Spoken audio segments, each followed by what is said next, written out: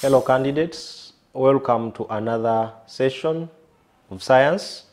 Last time we talked about the types of pulleys, and I think you still remember those types. So this time round we are going to scrutinize them and we find out about each one of them. So to begin with, we have the single fixed pulley. So this is the type of pulley that is made up of a fixed block and a rotating wheel. This is the type of pulley that is made up of a fixed block and a rotating wheel. So this one means that the block is fixed. Something that is fixed is stationary, it does not move. So it is only the wheel that will rotate. When using this pulley, the effort applied is equal to the load. And because of this, you'll find that its mechanical advantage is 1. So if they ask you why the mechanical advantage of a fixed pulley, a single fixed pulley, is 1, you simply say the effort is equal to the load, or the effort force is equal to the load. Then this pulley simplifies work in these ways. It changes the direction of force. As we shall be seeing, as the effort moves down, the load will be moving up, as we shall see in the illustration. Then the advantage of this pulley system is that work is done faster as compared to these other pulley systems. So if you take a close look at the illustration, this is the block that we are talking about. This is the block. As you can see, it is fixed in a position. This is the fulcrum or the pivot, and this is the wheel, the rotating wheel. So this block remains fixed as the wheel moves around and as the rope moves around the wheel. So we have the load here, and then we have the effort force. So we've said that one of the ways this machine simplifies work is that it changes the direction of force. So as you can see, as the effort goes down, the load will come up. So if they ask you to use an arrow to indicate the direction of load force and effort force, you can simply put your effort pointing downwards, and then the load will go up. So looking back at its mechanical advantage, it is very important for you to note that the mechanical advantage of a single fixed pulley is 1. This will help us in some of the calculations we shall be doing. Taking an example of this illustration, we can set a question and we say, looking at this diagram, calculate the effort force or the effort needed to overcome this load. So what we need to do is to first state the mechanical advantage. Mechanical advantage is equal to load out of effort. I hope you still remember that formula.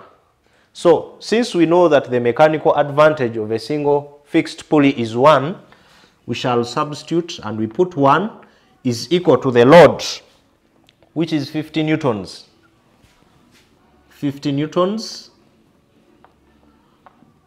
divided by the effort which we are looking for. So we don't have the effort force right here.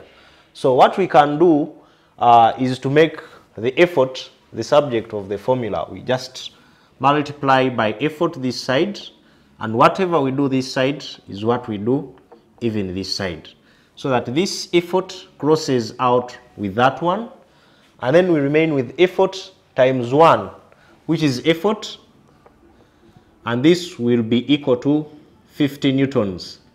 Just like we've said that the load force is always equal to the effort force, this is why the mechanical advantage of a single fixed pulley is 1.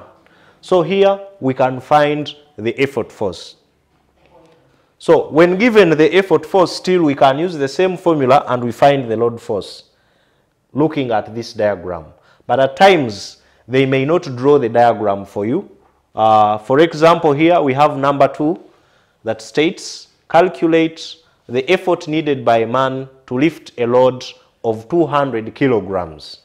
So we shall simply state our formula and we say mechanical advantage is equal to mechanical advantage is equal to load out of effort. So the mechanical advantage, which is 1, is equal to load. According to our question, we have load as 200 kilograms out of the effort which we are looking for. So we shall simply multiply by effort this side and we multiply by effort this side, so that this effort and this one will cross out. Effort times 1 is the same as effort. It will be equal to 200 kilograms. So as you can see in the first two examples, we have looked for the effort right here and even this one. So at times you can be asked to find the load force, just like we have it here in example number 3. They are saying calculate the load carried by a man using the effort of 25 kilograms using a single fixed pulley.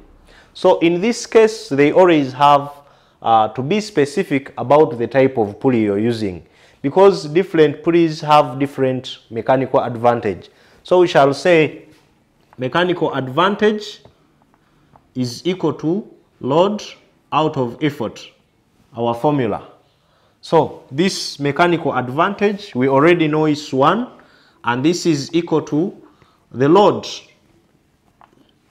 out of the effort, which is 25 kilograms according to our question, and then we shall simply multiply by 25 kilograms this side and then by 25 kilograms this side, so that this 25 and this one will cross out.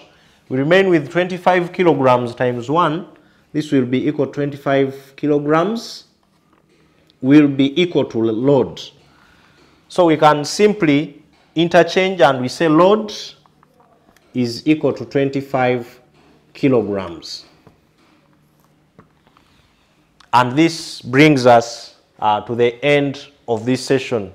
I hope you have learned how to calculate the load force and the effort force on a single fixed pulley using its mechanical advantage. Please take note of the mechanical advantage of this pulley, because it is the one that we always use to do any calculation that comes on a single fixed pulley. Thank you for being part of this session. Please download the activity that will be attached to this clip and do it in addition to what you have in the workbooks.